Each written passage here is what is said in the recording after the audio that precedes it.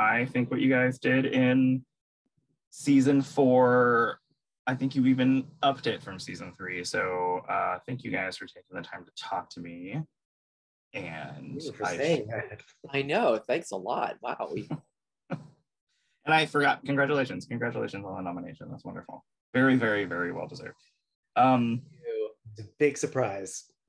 Partly because, like you said, like season 3 had been so shot out of the cannon, and One Less Angel was such a like part of this season that we thought, well, this year people don't like our stuff was more seamlessly woven into the show, so we disappeared a little into the background seemingly a little. So it was so lovely for them to nominate us and notice. I agree. Yeah, I mean, I think the praise for Maisel is very constant when it comes to the craft stuff. Like, it's unmatched in my opinion. I think it is like a comedic level of Mad Men of how good the crafts are in this show, and I think the music actually is up there with that. So I think that's why people respond to the music so much. And I guess that sort of leads me to my first question is, we talked a lot last season about like authenticity. I think I revealed that I didn't even realize that the music you guys wrote was original music. I guess in a general sense, what can you tell me that you guys learned about baking in authenticity in terms of like what it was like for season 3 and then what was it like going into season 4? Well, I think it was, one step even more in season 4. Tom sort of alluded to that a minute ago. Season 3, we wrote specifically for Shai Baldwin and a couple of his backup group, and that was great. We got to really dive into that world and work in such a space that was so authentic.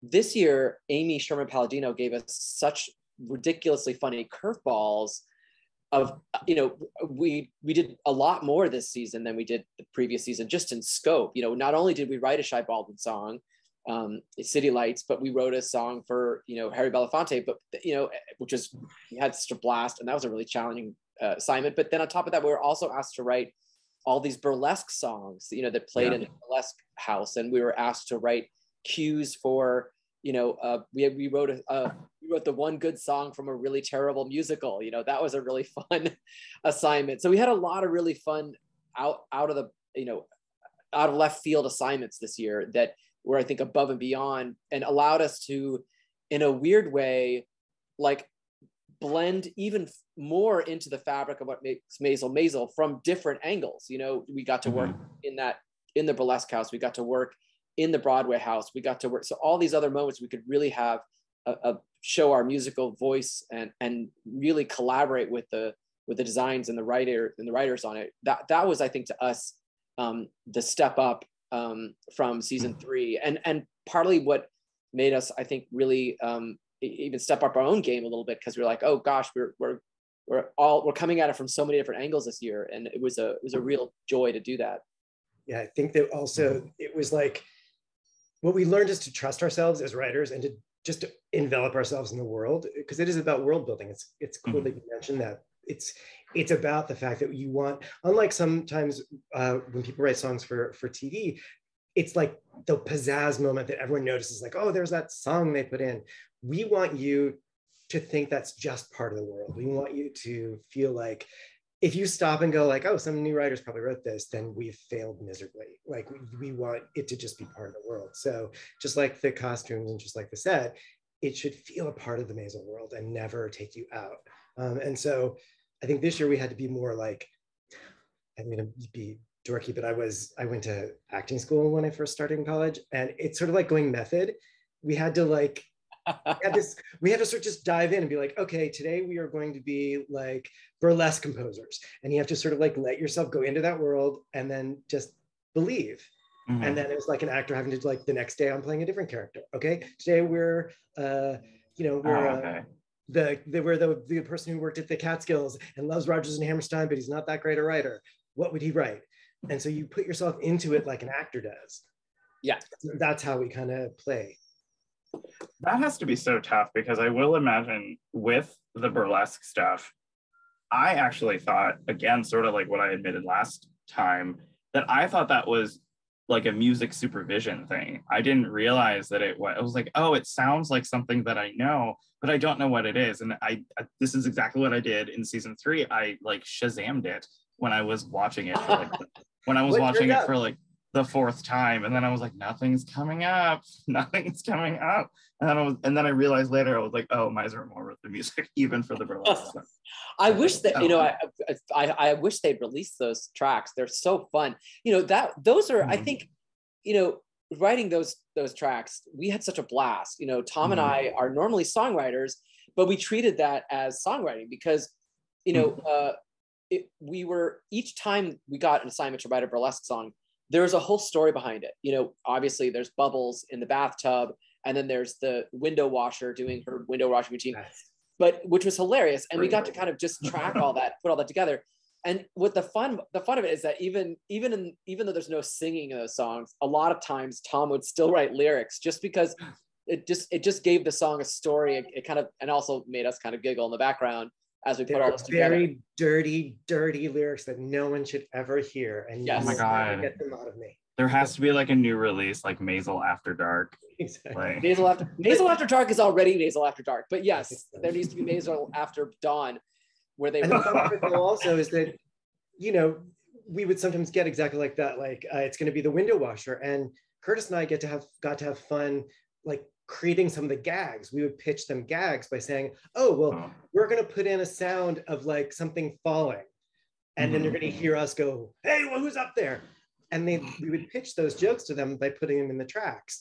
And some of those ended up being part of the routines, which is just, you know, it's such a blast. And all in working with Marguerite Derricks as a choreographer, and she's just such a joy to work with. She's really fun. She's like all of us have to be. She's super fast, but she's just, she gets exactly what you're doing, and she'll play around with the ideas we throw her, and that's great. And you know, and then you know, Amy runs with it, and she's you know, that whole sequence was like filming a musical. You know, each time we came in there, and it gets better and better and more elaborate. I mean, the funniest one was I mean, seeing just that Wizard of Oz moment very quickly in the background is so funny to me, and it's so elaborate.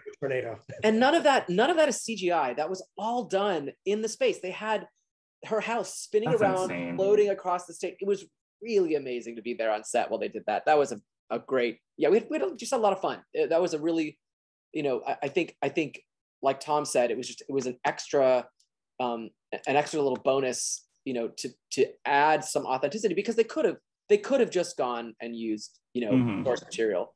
But instead we got to write some crazy burlesque. Our inner stripper out. Yeah. Didn't know that when you were studying acting, you're going to be exactly musically stripping. There's the headline for your article. Yes. Mizer Moore let their inner stripper out. Inner stripper out. Okay.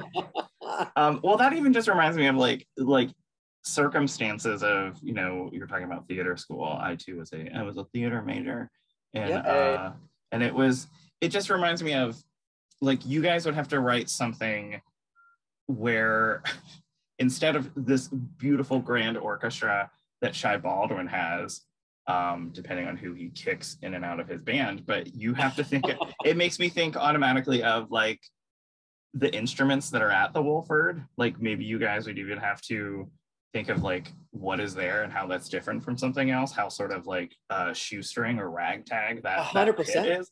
Yep, that's exactly what we had to do. In fact, the story that happens in the background is that while Midge is working at the Wolford, she's, you know, obviously whipping them into shape and making the whole show better.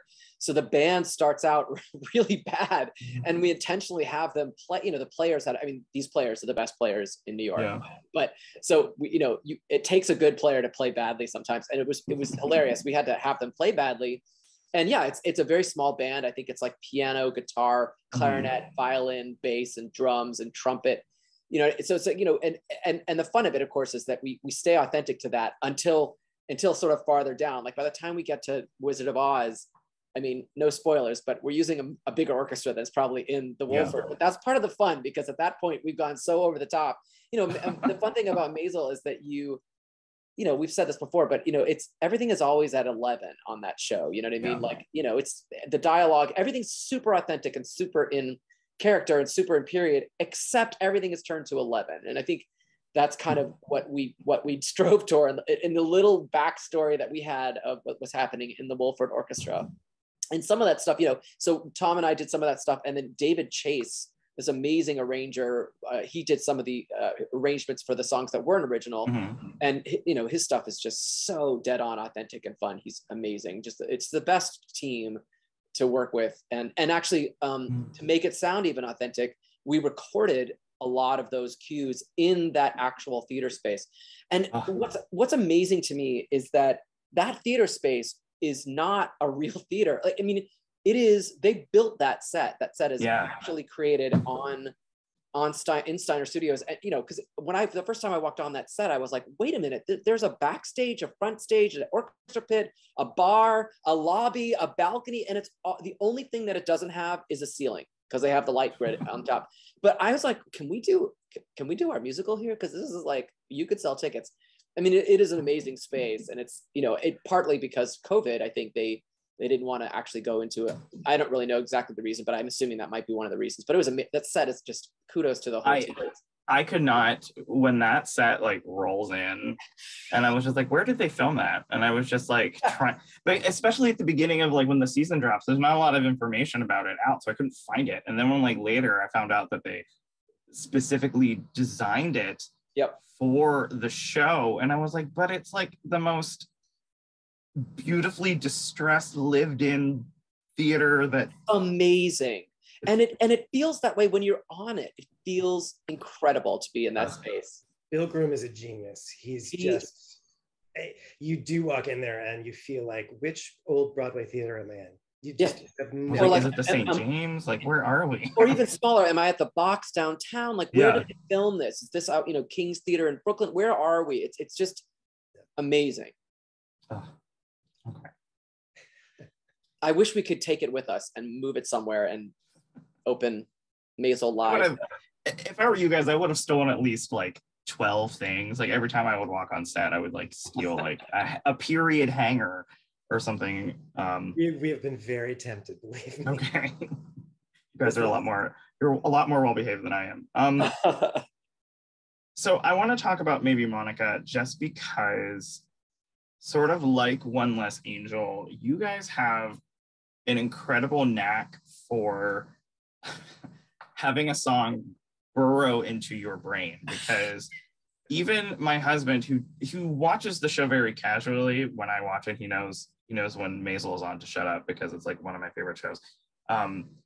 I think that I caught him once or twice, like sort of mumbling. He didn't know the words or anything like that, but he was just sort of like humming the beat to it. And I was like, oh, you're singing a song from The Marvelous Mrs. Maisel, season 4. I want to know, with Calypso music, I didn't realize how much I love Calypso music. Do you guys have to do research on that? Like, how is that out of your wheelhouse? I don't know. I just sort of. I'm just going to introduce my dog before we answer. This is my dog. Bear. This is Bear. She's just going to wander around. I'm sorry. I mean, yeah, it's one of the things we do that we love to do is, you know, we when we get these assignments, we'll start a playlist, usually an Apple playlist or a Spotify playlist, and we'll just throw a big list of songs in there of you know, other Johnny Mathis and songs, or in this case, you know, any of the songs that we're looking for research in that kind of world. We'll put them together in a big swath. It won't just be that artist. You know, we'll put all different types of sounds in there, and we'll just start listening to that to keep it in our body, because we don't want to write just a pastiche. You know, we want to write something that is original and new for that moment, but we don't want to, you know, we also don't want to rip off anything directly. So we kind of put ourselves in there and listen to it so much that we're sort of, you know, it's coming out of our pores. And so, yeah, we listen to a lot of Calypso and a lot of that stuff. And, you know, his stuff is amazing. And that was one of the biggest challenge. I think maybe Monica was probably the hardest song we wrote this season. Tom, don't you think? Most challenging? Well, just look at our deleted file folder. Like, we wrote so many different versions of it, and different songs before we even got to maybe Monica, probably the most drafts and the most versions. He certainly wrote both the most drafts and the most songs for that moment, I think.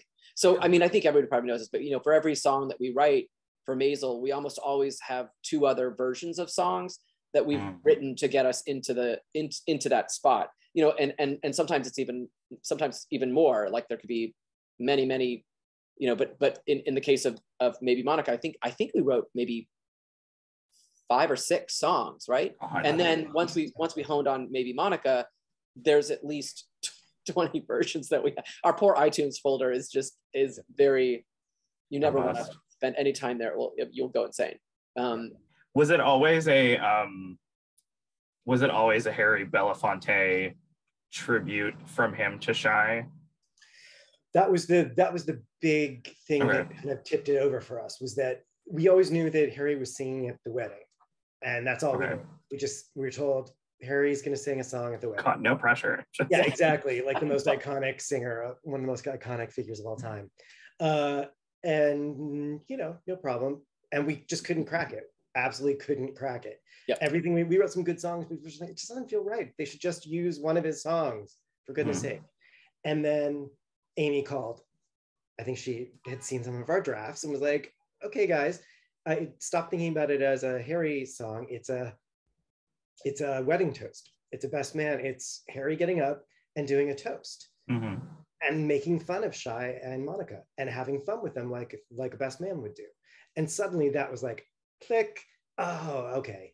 This is, he and his band got together a couple nights before and they wrote a song. They wrote a song in his style and playing with his instruments and all that kind of stuff and using some of his sort of techniques, but it got to have specific story to it, which ultimately we always get excited about the story.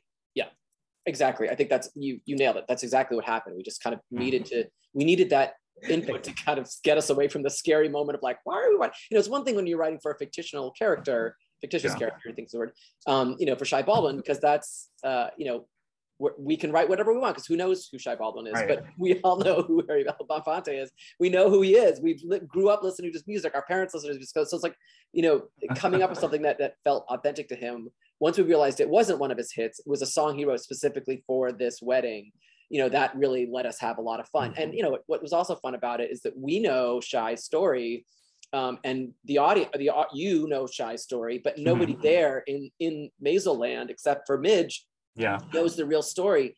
So we could write that in the song we wrote. You know, the song is a very authentic number that he would have perhaps written to sing to Shy, but then we as writers also can put a little bit in there about, like, you know, how did this marriage happen, and, you know, what is actually going on here.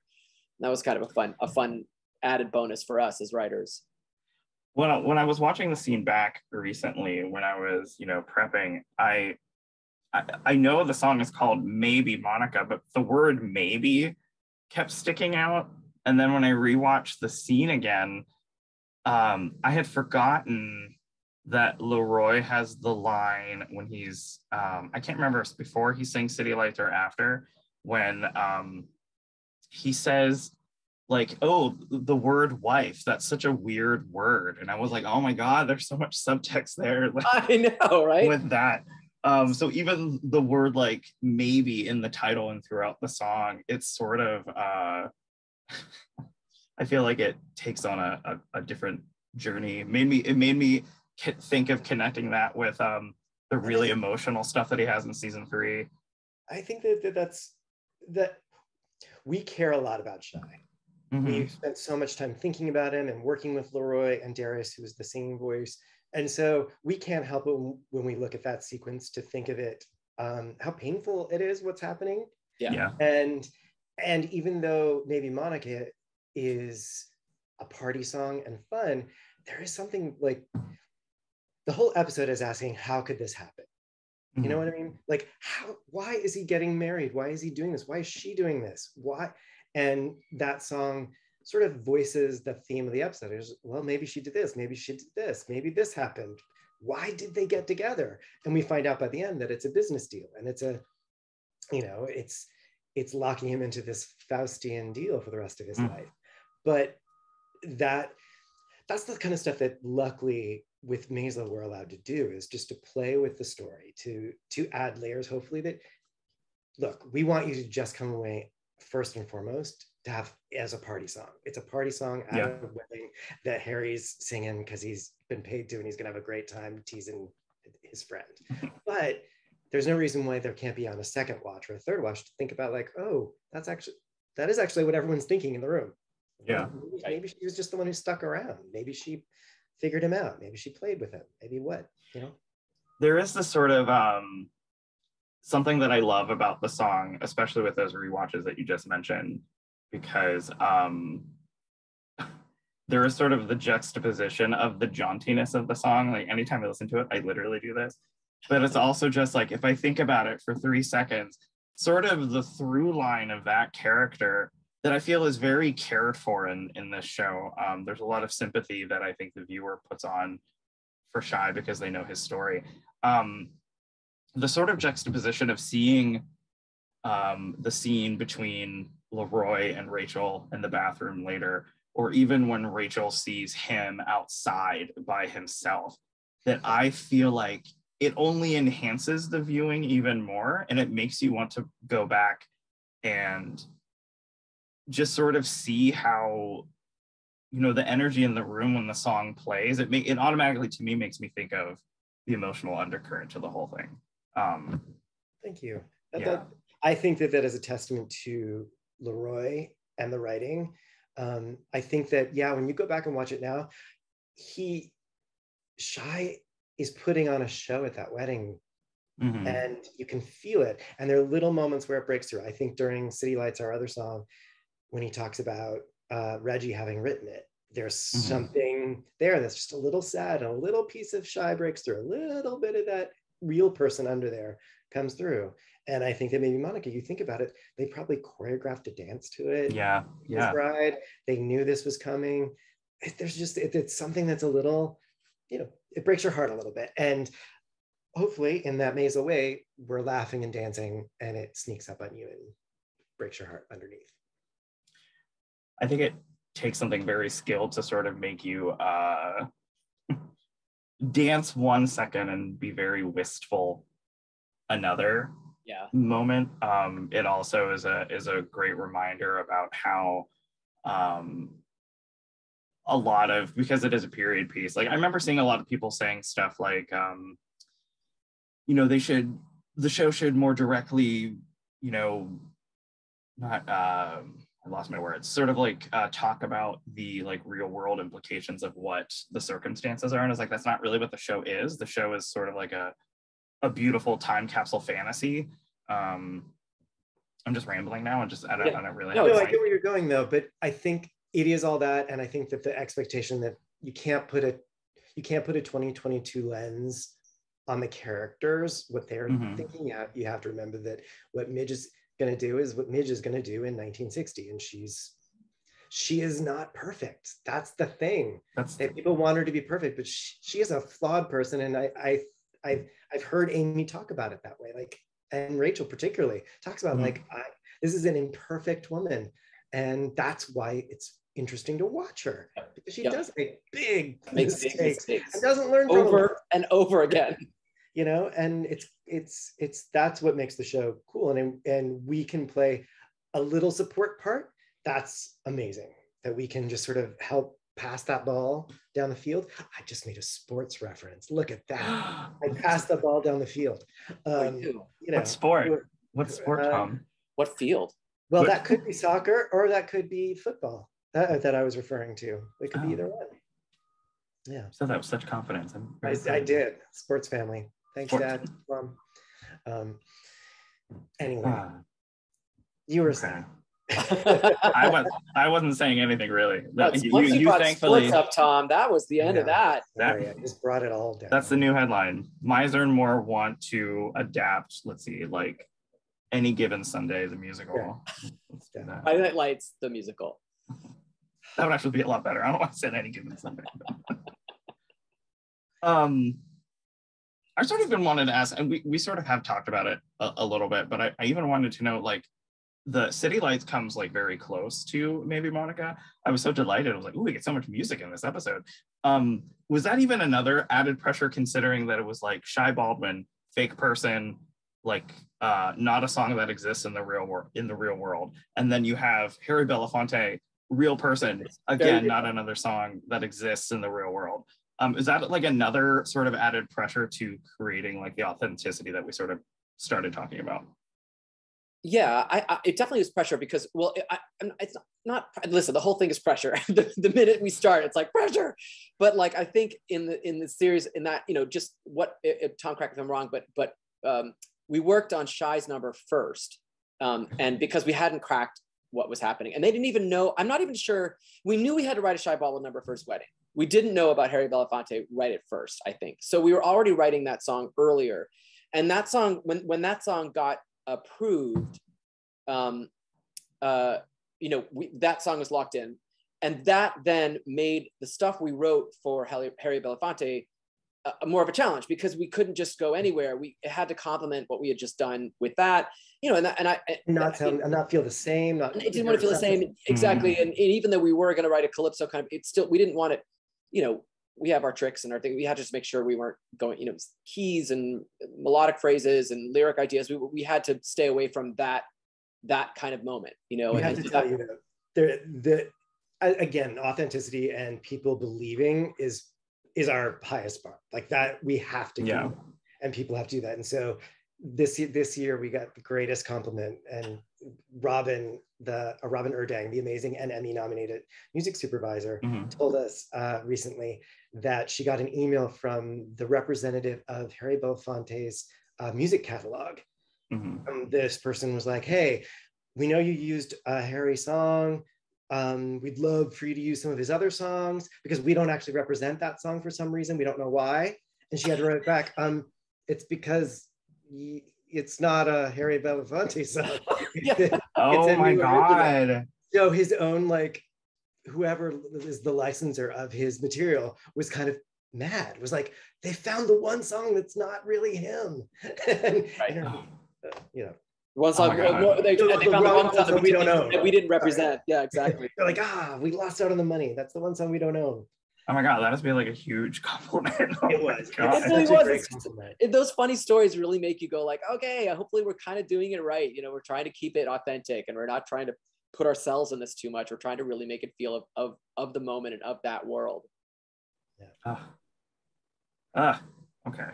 You know, and also, by the way, I just have to say that I can just see Amy Sherman Palladino just walking over to you after she tells you need a wedding song for Shy Baldwin's wedding, and then she just like says, oh, and by the way, it's Harry Belafonte, and then she just walks away. Like, exactly. I just imagine it's pretty much like that, except it's usually by text message. It's usually like, we'll get a random text that's just like, hey, can you write a Harry Belafonte song? Wait, what? Whoa. Hello? Like Harry Belafonte? Back up. It's always, she likes to do the little side drop out of nowhere. I love it. Yeah. And we love it. Wait till the next season. You'll understand when we roll our eyes at like the drops that she does. There's a killer next season. Yes. We can't say anymore. Yes, but lots of fun. I did want to ask about the Bad Broadway song. I was going to ask you like what you guys would consider an actual bad Broadway song, but I don't want to throw any negativity out there. But I mean, I think, you know, like when you see an actor playing a bad actor, that is so much harder than you think it is. What sort of rules do you have to throw out the window in order to make it bad? I'm using a lot of air quotes, I'm sorry. Yeah. Well, go, Tom. I was just gonna start and say, a bad musical a lot of times is hardly ever because of the songs. It's almost always because the story, you know what I mean? A lot of times, let's be honest. I mean, there's a lot of shows I can think of that have great scores, but are bad shows because they don't have a great story or the book doesn't work. It's very rare that there's an amazing book, but the show is terrible because the songs are bad. Like that's think true. Of one, but I'm not going to say. But anyway, so that being said, like, you know, and we did, you know, the assignment was to write the one good song from the rest of the bad musical. So to write it, you know, and we just kind of imagined that they had written one song that was hooky, and then just repeated it 37 times in the show. So there's like 47 reprises of this song. And within the song itself, we were just like, we're going to sing the hook 150 times. And also we did that because we had no idea how much of it's going to be on screen. And it turns out not very much. You know what I mean? They only use a very small part of that song. Yeah. But the hook's there, which is good. And so that was kind of, we started off from that place. And it is funny to think about this because it's the character that they met in season 2, who is actually a good friend of ours. That actor is a friend of ours. And so it's just, he plays this character that's been spending his summers at the Catskills and has just been parceling that information away to write his own sort of, Rodgers and Hammerstein-esque musical. Again, we wrote about 5 songs from that musical. We could do like the first act of the musical. We could. And right now. We will. We could whip them out, and which is just part of our process a little bit. And yeah, maybe we'll have to do a cabaret sometime, Tom, of like that musical. That musical and Smash musical. We'll do them together. I think I will say the one trick I kept in mind, even though it's supposed to be a decent song in the show, you're supposed to you definitely don't want to feel like it's the best thing in the world. It's a good song. What I kept thinking was, what would I have done in college if I were writing this? That's like before I had lots of experience, I had a lot of like confidence, but not the craft or whatever craft I may have now. Still a lot to learn, but so I would think now I wouldn't do that third rime, that bad rhyme, but in this song, I'm gonna put that third, like make it rhyme like 3 times. Those things to show off.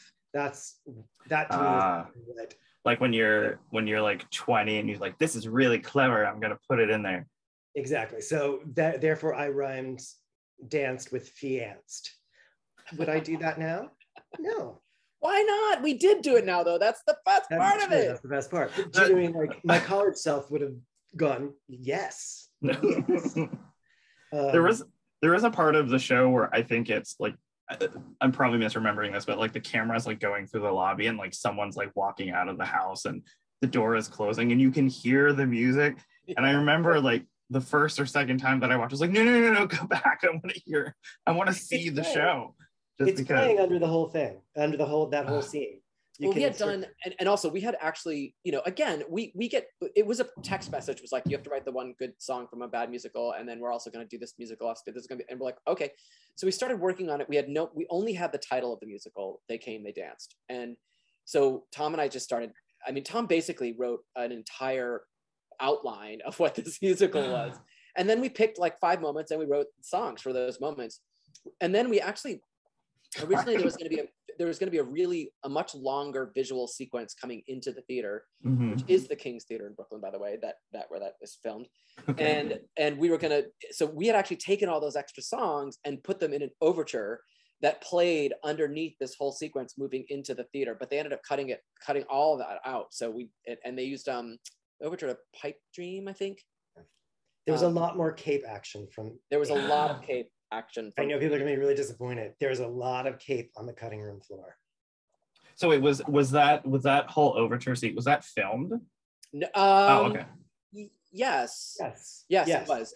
It was edited down quite a bit. I randomly thought today, I was like, what happens after the final season is over? And I'm not sure if they do release like, entire series of anything anymore, but I was just like, because I was in a bookstore yesterday and I saw the book about the costumes, and I was just like, oh, all the stuff that's going to come out like post Maisel of the crafts of everything. It was like there's going to be a box set and there's going to be a million outtakes and there's going to be a million scenes and everything's going to be beautiful in it. Everything's going to sound beautiful. There's so much fun stuff. Like, they filmed, things for us. Like they filmed all of Maybe Monica, and there's a whole percussion break that, just it's on the cutting room floor. We don't need to spend any more time there, but I'd love to see that.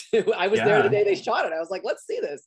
Yeah. I'm sure everything people love it. There's so many good little gems that, but that's part of what makes it so special is they know to, too much of a good thing. They just keep it so tight. The editors on the show are just so amazing.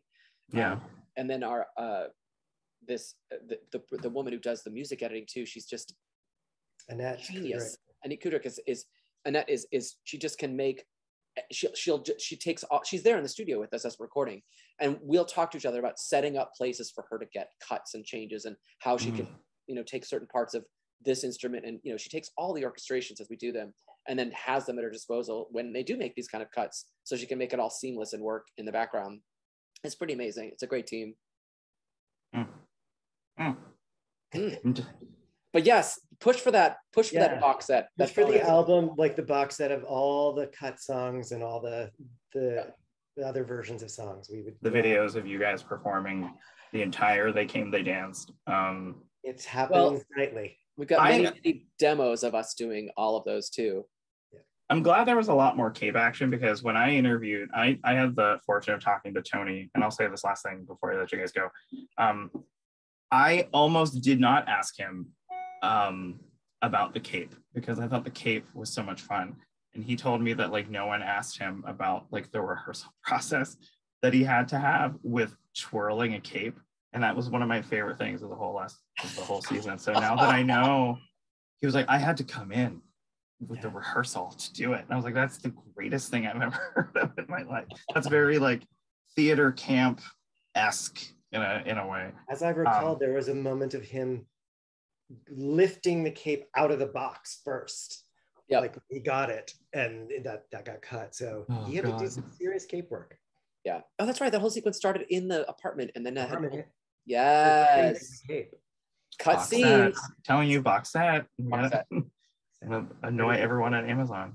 Well, thank you guys so much for your time. I'm so in love with the music to the point of probably obnoxious obsession. So thank you so much for taking the time to talk to me. Thank you. We always love to come on.